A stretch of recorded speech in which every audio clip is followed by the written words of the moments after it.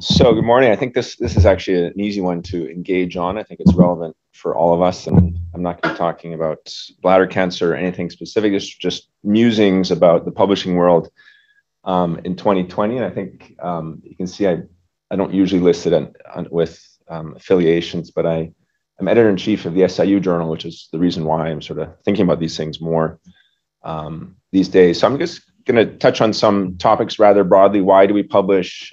What's going on in the peer review world? Why you should all get involved in peer review? We'll go over a little bit what's happening with open access and linked to that predatory journals, which are a huge problem these days, and then some new trends in publishing. So why do we publish? I mean, the Martin Gleaves of the world publish, of course, because they're making impactful research findings that need to be disseminated to the world so that we can all learn from that and improve practice or advance the science in the lab or engineering, whatever it might be. I think in this room and in a lot of places, there's a lot of this publish or perish idea. The undergrad students have to publish a paper or two to get into medical school, or maybe the medical students have to publish to get into residency. The residents have to publish to get into fellowship. The fellows have to publish if they want to get a job. And then we all have to publish if we want to get promoted. And sometimes it's driven by the need to publish. The research is driven by the need to publish and not the other way around, which is a little bit unfortunate. There's often this emphasis in academia on the scholarly work over the educational contributions, so teaching, giving lectures and courses, whatnot, and also the service component, which is important. I think from a resident and student fellow point of view that writing papers is actually really important exercise because you're reading papers all the time. Everything that we do is driven by what's in the literature. And if you're writing papers, submitting papers, getting the peer review back, responding to that, you understand the process and it helps you interpret the data. Oh, wrong way. So, with that in mind, it's kind of understandable why there are so many journals, even though if you look at the slide I put together of all these different journals, that's still only a sampling of some of the urologic journals. It is astonishing how many journals we have. But ultimately, there are hundreds of thousands of scientists around the globe who need to publish. And most of the journals fit some kind of niche. We have our Canadian Urologic Association journal, for example. There are regional journals like the European Urology Journal. And there's society journals. There's one, just for bladder cancer. I mean, subspecialty journals. So there's one just for bladder cancer. Of course, there's an endourology journal. There's every kind of journal you can think of.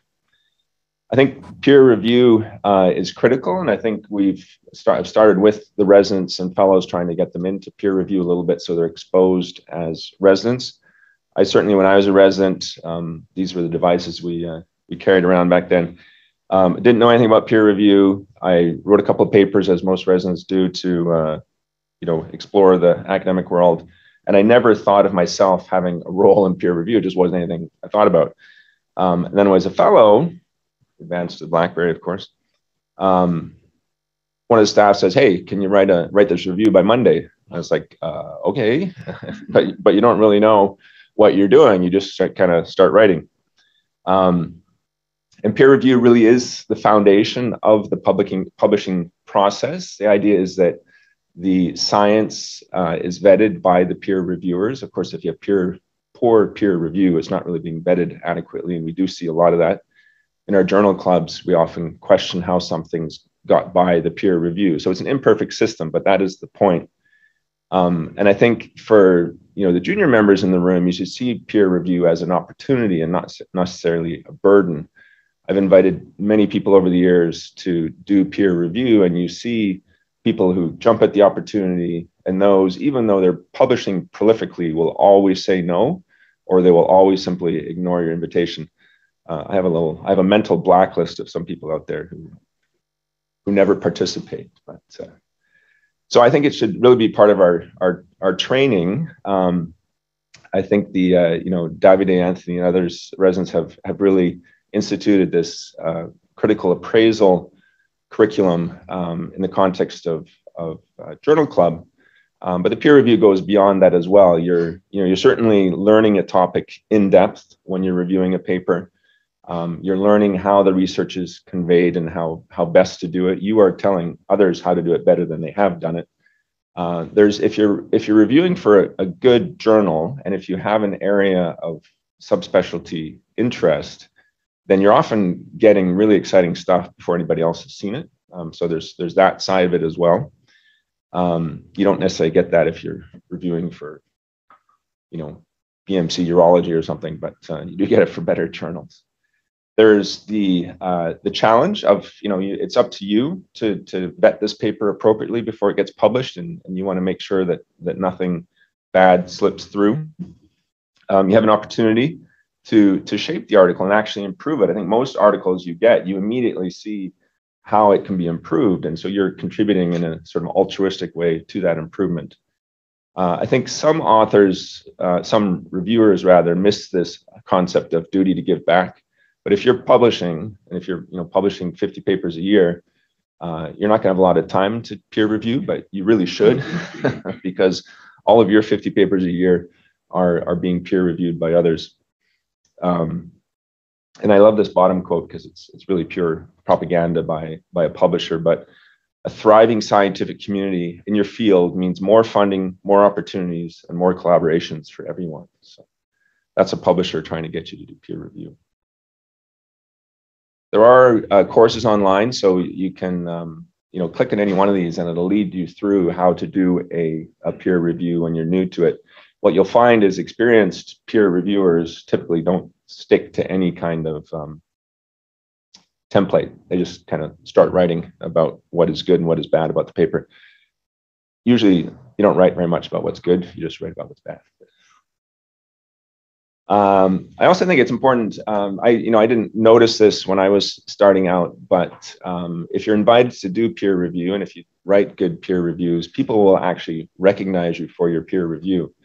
You'll run into people at meetings. You'll meet, an old guy you've never met before, and they're like, "Oh, you're that person who wrote this and this review." They actually recognize the reviews, and then you get invited to, write editorials based on a good review.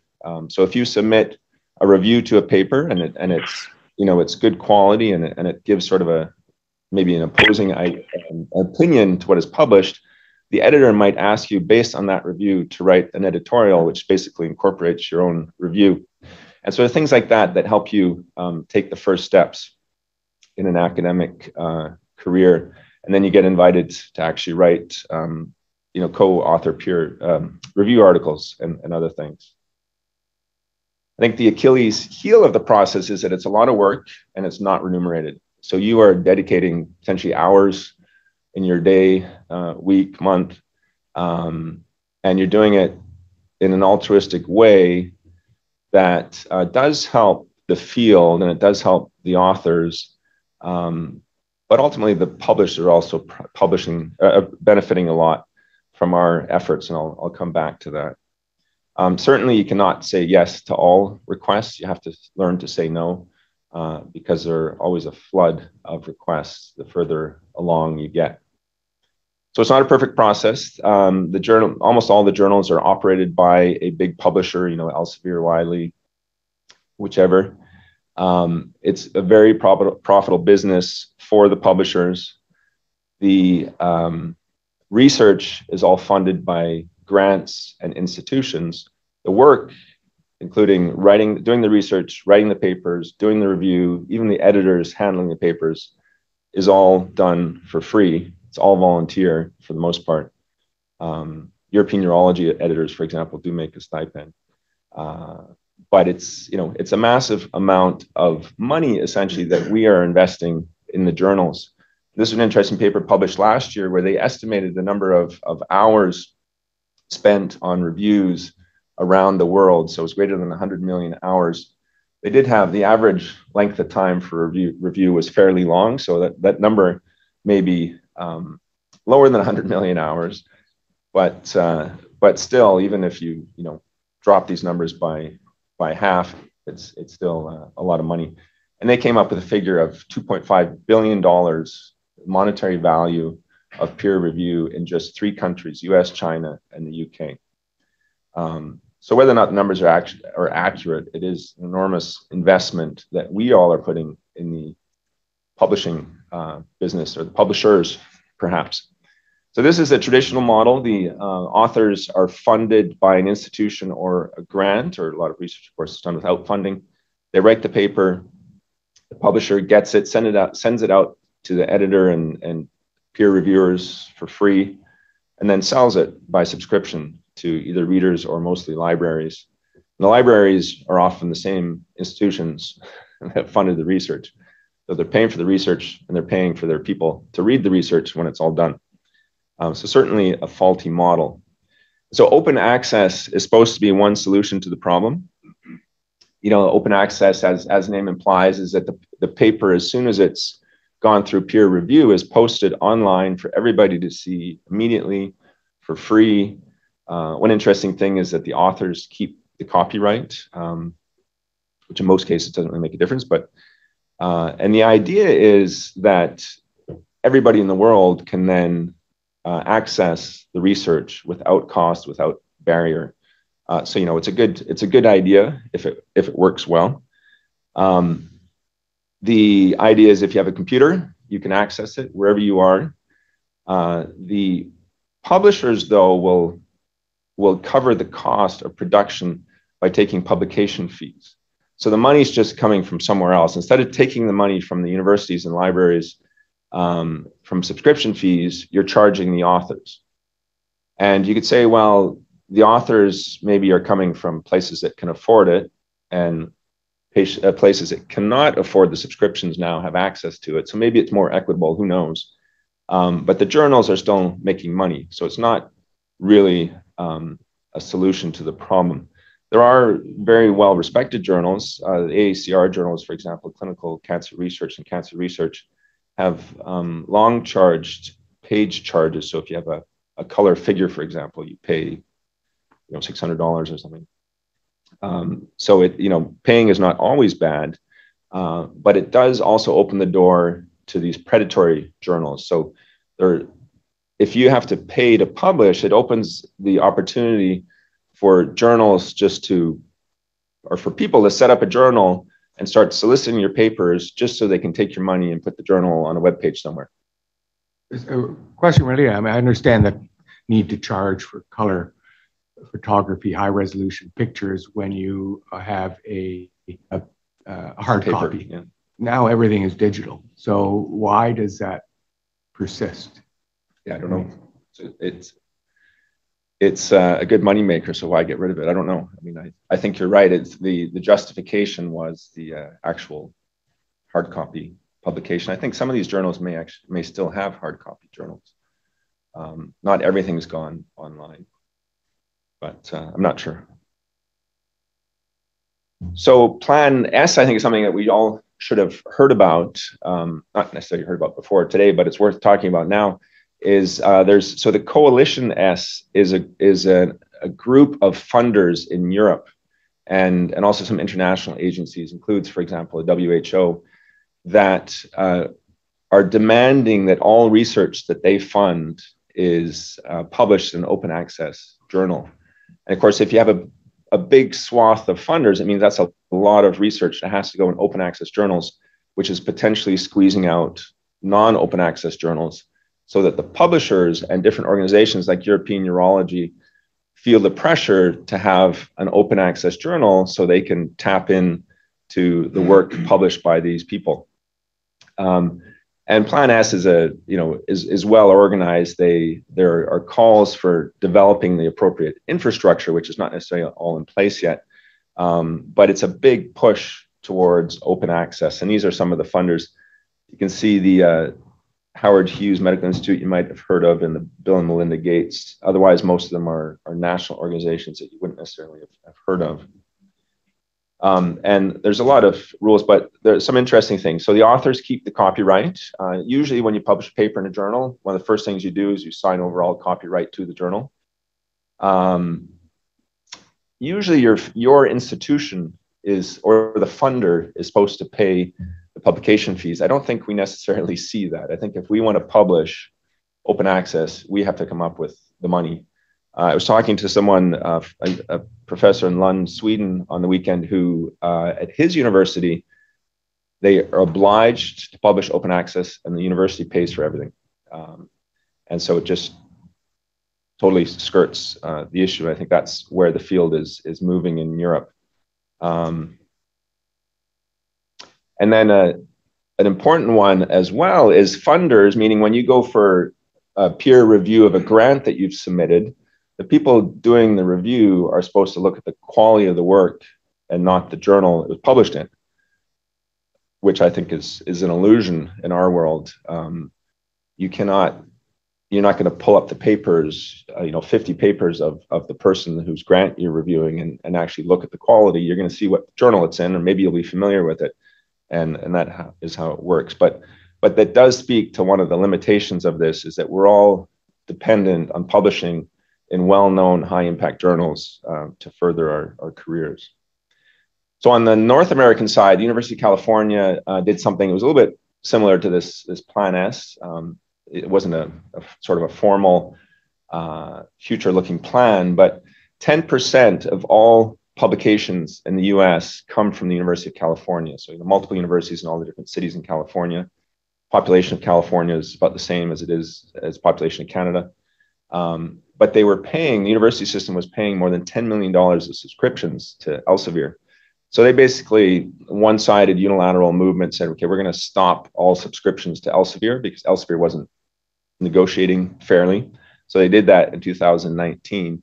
And there's stories like the provost at UCLA telling faculty not to publish in an Elsevier journal and not to peer review for an Elsevier journal. And the other universities followed. And of course, they've now come up with a new agreement that ultimately a lot of people are still making a lot of money, but it's better for the university than it was. I think the European Urology model is an interesting one. So you have a very successful parent journal, European Urology, and then they launched 2 new journals, Focus and Oncology, built very much on the same model. So it's all about subscriptions, the same processes, both immediately very successful because they were building on the European Urology name. It's like if you're JAMA something, JAMA surgery or whatever, you're going to do well because you're building on the JAMA name. But now they have a European Urology Open Science. And so this is an open access journal that, of course, we all want to publish in because it's European Urology. And they charge you $1,800 for publication fee. You could publish the same paper at the CUAJ for free, but it doesn't have the European Urology title to it. So I find it objectionable. EAU has a ton of money. They could easily do this without publication fees. It's not an expensive process. And I refuse to review or write for European Urology Open Science. So Peter, how is this different than predatory publishing? Well, we'll get to that. It still offers top quality in every regard. They're taking your money, but they're delivering a service. The predatory journals, and where they differentiate themselves, is they take your money and they offer no service. So they don't do quality peer review. They accept everything. We'll get to it. It's next. There's the term diamond open access, which refers to the journals that don't cost anything to anybody except the organization that runs them. And so that's the CUAJ is a diamond open access journal. It more or less breaks even with some advertising dollars, which makes sense. The Indian Journal of Urology is the same, the Brazilian Journal, the Chilean Journal, and then the SIU Journal. But of course, people still want to publish in the bigger name journals.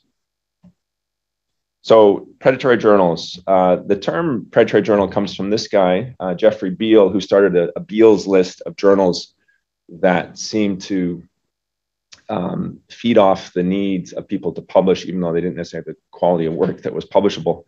This Bentham's Open was a publisher that appeared out of nowhere and had all these journals, and it seemed to be running just for its own financial benefit.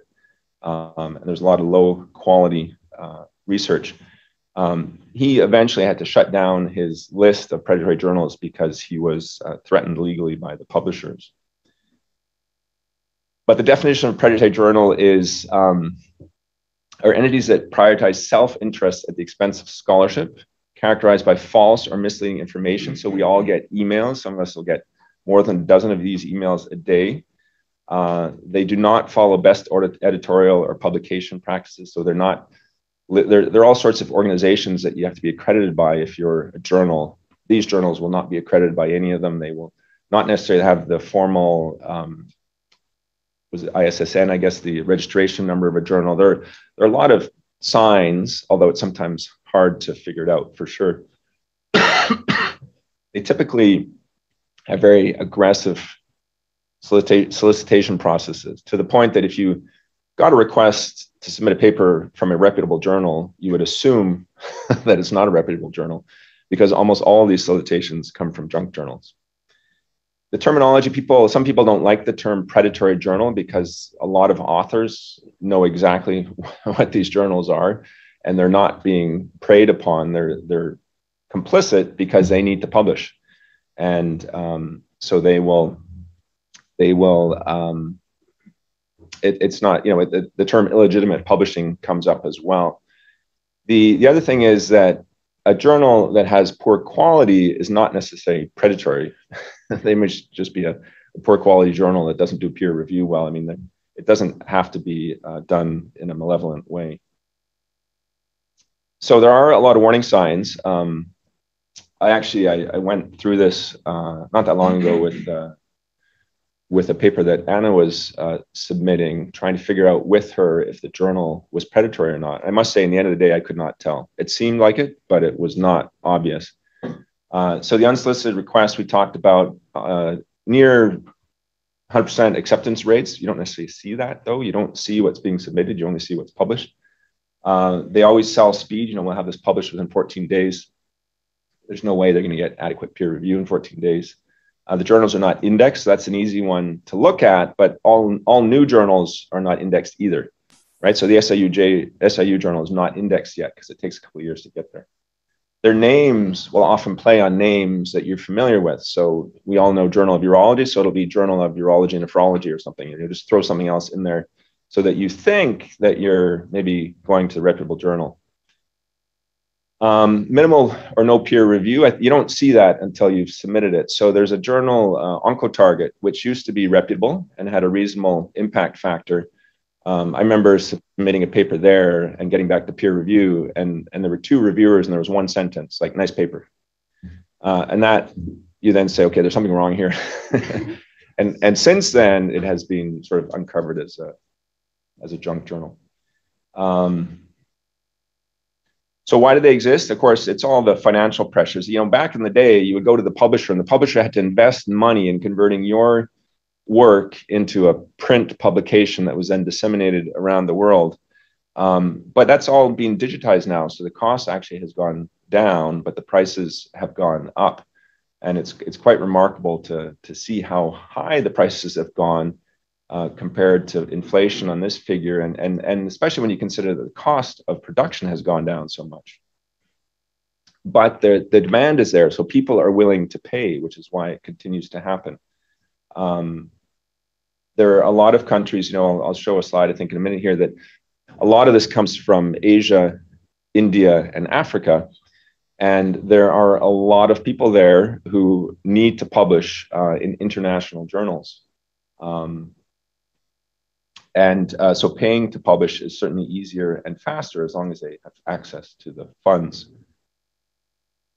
The problem is, there are several problems to this, but it really erodes the confidence or the quality of the scientific literature. You're no longer, as a consumer of the scientific literature, especially as a layperson, you're not really able to tell what is what.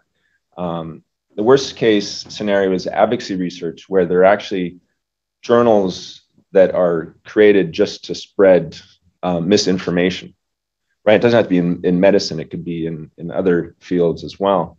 That looks like scientific. So, one of the typical debates you might see in American politics, people will be able to cite scientific sources of their opinion, where that opinion is the so-called advocacy research, where it's really made up to back what they want to say.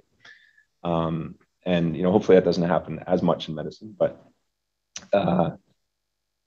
skip over some of that. So an interesting question: what happens to the authors? So the prey in the predatory journals. So it is stigmatizing. You never want to list this on your CV.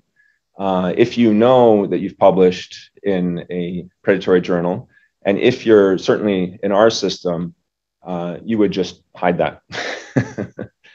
Ultimately, you would like, if you recognize it and it was accidental, you would like the paper to be withdrawn or taken off the webpage or whatever, but it's very hard to get the publishers to do that. But if you have that paper in your CV and somebody notices it, raises issues about you and what your intentions were even if it was accidental. It's a big problem.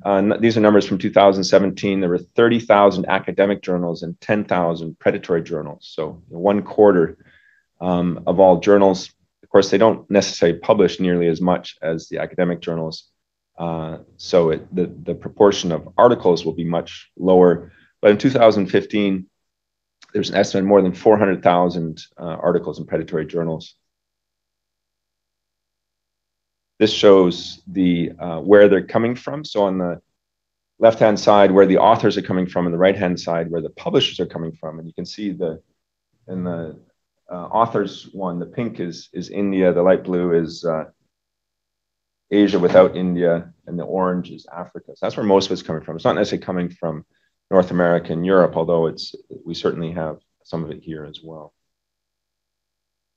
And you see these are interesting numbers that compare the proportion of quality research and reputable journals versus predatory journals. In the US, it would be 6% in predatory journals, and then India, 277% in predatory journals, and Nigeria, vast majority are in predatory journals. Are these all in English? I don't think they have to be. I imagine most of them are. Processing fees, I'm going to skip over that for a second. So one of the questions then is how to recognize a predatory journal. And as I alluded to, it's not always easy. There are very formal criteria if you want to pull out the book and run through it. Most of us don't have time for that. There are the 16 principles of transparency, which I won't get into.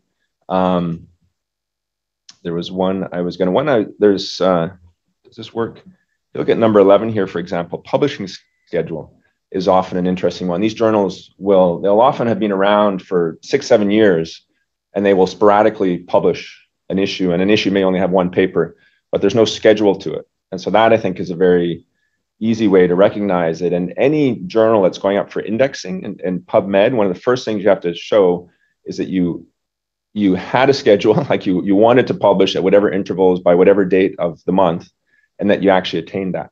So if you're doing it every other month by the 15th of the month, you have to actually do that. And so it's a seemingly trivial aspect of these that will actually tell you. So this is an email just to go through the exercise. This is now almost 2 years old, but the typical email you get, Avon's publishing group, doesn't mean anything to me. Could be good, could be bad. They actually address it to me. They didn't address it as, Dear Dr. Chu, sending me an email, Dear Dr. Chu, you get a lot of that. And it's the Journal of Urology and Nephrology. Sounds legit. I mean, I'm sure there's a Journal of Nephrology, certainly a Journal of Urology. They are looking for contributions, and they're actually fairly transparent. They tell you how much it's going to cost, and it's not an exorbitant amount. They don't really oversell it. So that you could think, well, maybe they really want, maybe they're a quality journal and they want a submission from me. So you go to their webpage, and it actually immediately looks like quite a nice webpage. So it's definitely professionally done. This person here, the editor-in-chief, seems to be a reputable person. Question is, does he have any idea that he's editor-in-chief of this journal? And so I looked them up. Their address, they have one address in India and one address in Maryland. And of course, it's, a small house in a residential neighborhood, which is a little problematic. And actually I went and found something else that described this publisher. I mean, there are then articles out there or blogs or whatever saying how problematic some publishers can be, not necessarily the specific journal, but the publisher. And this publisher is well known for having moving addresses. So every journal has a new address every month. But I went back to the editorial board and was flipping through some of the editors who looked like pretty good people. And I came across this guy, Vitaly Margulis, who was a year behind me in fellowship at MD Anderson. Does a lot of kidney cancer. And he's at UT Southwestern. This is all true. The description is true.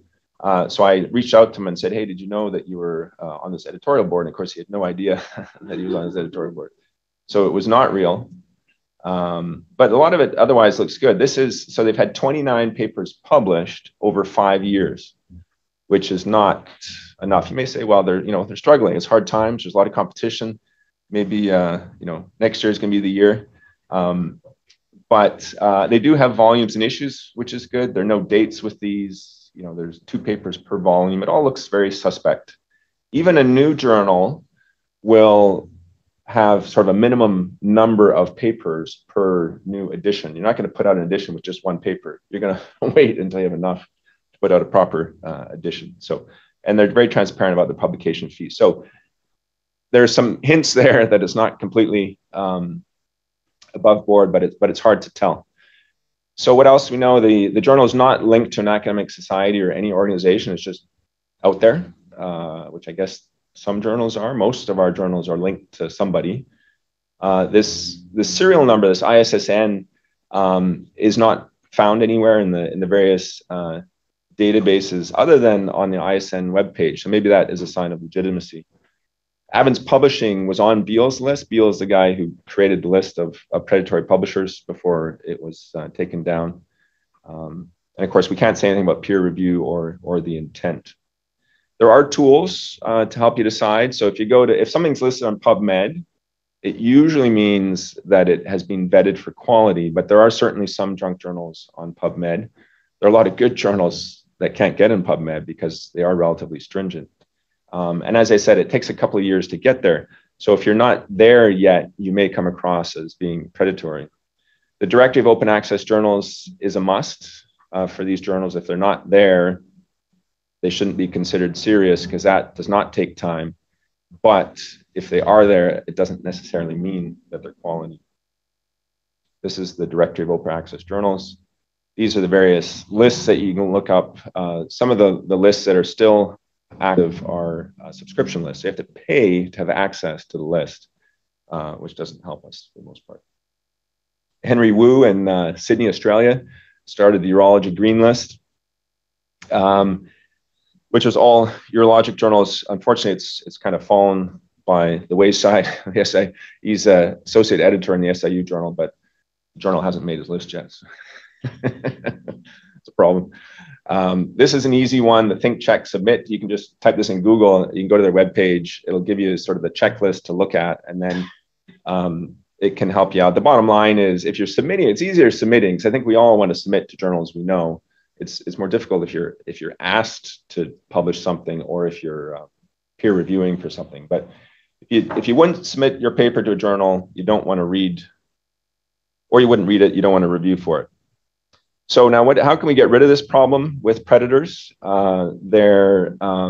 These lists have not worked very well. Like the Beal's list and the other lists, or Henry's Green List. The journals seem to adapt and are still the business is flourishing. The quality criteria, there are more and more quality criteria. So I've learned with the SIU journal that it takes a year or two to jump through all the hoops with all these organizations. And in the end, you have all these stamps of approval on your webpage, but I don't think that the end user necessarily recognizes all of that. Legal prosecution is the exception. So the Omics publishing group, there's 700 different journals. They were sued in US courts, but they are in India. And they were asked to pay $50 million in damages for misleading authors. And the question, of course, is will they ever pay? I mean, I think the answer is obvious. There's no reason for them to pay in the US if they can continue publishing where they are. So what's going on in 2022? What's new? I think maybe not new anymore is this idea that everything is being disseminated through Twitter. And, you know, this is nothing to do with quality or anything else. It's just if you publish these days, you will often, or somebody, if it's not you, will put it out there on Twitter. And so I was talking to Andrew before this, the first place that we'll often see of a new publication is on Twitter. I know Dr. Glebe will disagree with that, but if you're on Twitter, it's just, there's this immediacy of things coming out. There's a new trial of adjuvant immunotherapy in kidney cancer that came out end of last week, and it's immediately there and you see it. And I'm not one who's necessarily going to follow exactly what's going on in all kidney cancer publications, but it's important. I think where it gets a little bit sketchy are the people who only live on Twitter and don't actually publish or do anything else, and it's all about their Twitter presence, but that's not really related to what we're talking about. The journals are also moving much more towards the multimodal experience. So European Urology has had their surgery in motion for a long time now, but surgeons like videos, and so video editions are nice, but they're actually difficult to produce in high quality, and they're relatively expensive. I think that's why we haven't seen that explode very much. There are blogs, there are podcasts. This Talking Urology is something that Joseph Ischia has been behind. He was a former fellow of ours back, and he was back in Melbourne. And of course, everyone likes a visual abstract. There are one of the banes of the publishing world is when you have a paper rejected and you want to submit it somewhere else and you have to reformat it. And the time it takes to reformat seems like such wasted time. And so there are journals that are now coming up with free format submissions where they will not make you format it according to their rules until it's accepted for publication.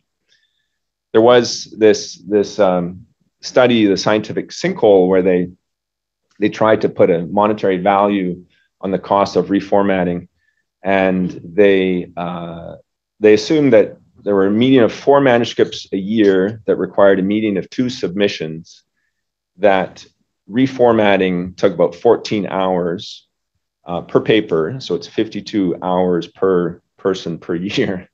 And based on a very modest income, I think even our residents make more than that,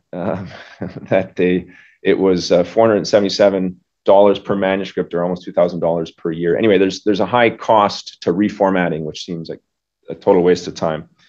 And so the Gold Journal, I think, is the first journal in our field to do this, that they say, submit to, your paper your way, submit what you have, and we'll ask you to reformat when it's accepted at the end. There are, it's all in the fine print. You still have to adhere to their word limit, which of course is one of the biggest problems. If you submit to a journal that allows 3,000 words, and now you have to submit to a journal that only allows 2,500, most of your effort is in shortening it. But that's, I think that's welcomed by all of us.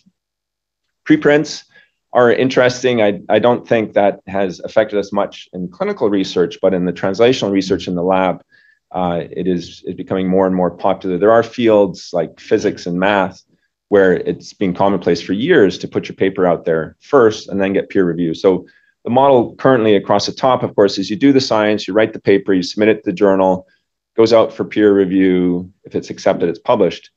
For the preprints, at the same time as you submit it to the journal, you post it on a public archive. There are archives like bioarchives, for example, and people can already access it. They can read it. They can comment on it.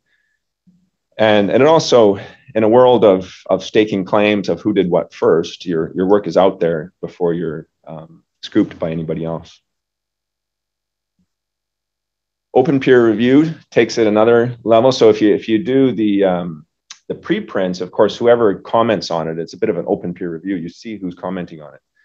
But open peer review does this in a very deliberate fashion, where you submit a paper to a journal. It has to meet, all the criteria, formatting, et cetera. There's some processing, and then it's put on the journal's webpage, and it can solicit peer review just openly like that. So the journal's actually doing it, or you can actually send it out for peer review, letting the reviewers know that their name and identity will appear on the review.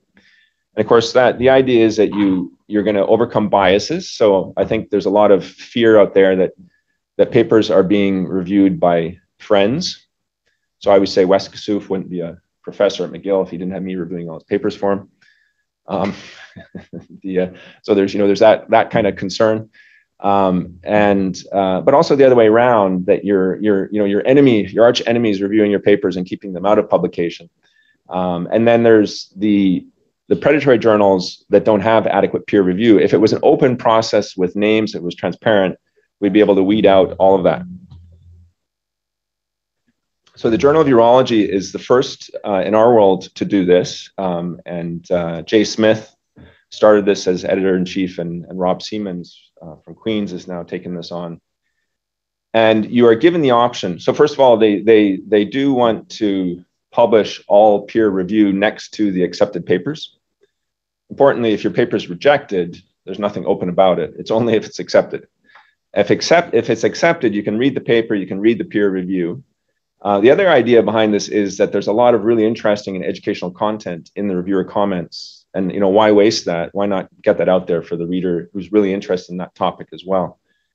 And then you have a choice as a reviewer whether you attach your name to it or not. So it can be either just open but anonymous, or open with your name on it. And I think, actually it's back here. Sorry, it's back to this slide. I think a lot of us are hesitant to attach our names to something if it's critical, even if it's, it's friendly, it's honest, but if it's really pointing out a lot of flaws, and it's a relatively small field where everybody knows everybody, you're going to generate some antibodies there. So I think a lot of review, I'm not a fan of attaching my name to a review, and a lot of people would be hesitant. And I think if we were forced to do it, people would hold back on some of their criticism and would be overly positive. It would be like Twitter, where everything's all positive and everyone's happy and patting each other on the back, which is not what we want. So anyway, why are we not really changing very quickly? And the bottom line is that we all need high impact publications, or we all want high impact publications in prestigious journals. And we don't want to publish in no-name journals just because they're diamond open access. And it would require a real culture shift for us to do so. So just back to this. So my own editorial thing. So I did a lot of peer review coming out of fellowship, and a lot of it came from Michael Droller, who is editor-in-chief of Urologic Oncology. And so from doing peer review, I became assistant editor in Urologic Oncology, handling bladder cancer papers, and then was involved with these other two as well. But the one thing I always thought, looking at the editors-in-chief, I thought I never want to be editor-in-chief of a journal. It looks like a horrible job, time sink, don't want it. But then I did become editor-in-chief of the SIU journal because it was, so the SIU was always partnered with another journal. It was with BJUI for a while. It was with the World Journal for a while. And these were always journals, I have to be careful because this is tape recorded, but these are all self-interested journals trying to make money and unwilling to change. So the British Journal, I don't know personally, I think it's a very good journal. The World Journal, the publishers would not change anything because they were happy with the status quo. They were making money. They did not want to improve quality. And it really didn't meet the needs of the SIU. And it's actually Laurie Klotz, who started the CUAJ, said, hey, we can do this in-house. And it only really costs what it costs to have a managing editor. The SIU was paying about $100,000 a year to the World Journal to have that as a partner journal. The World Journal was getting 10,000 new readers. Seems like a bit of a bum deal. And instead, the money can be spent on a managing editor and some basic IT support. You need the web page and that type of thing, but that's really very cheap these days. And so it was all brought in-house, and it's all done for free. So the idea of having a journal that is diamond open access that suits the needs of a global urologic audience was attractive after all. So anyway, I will end there.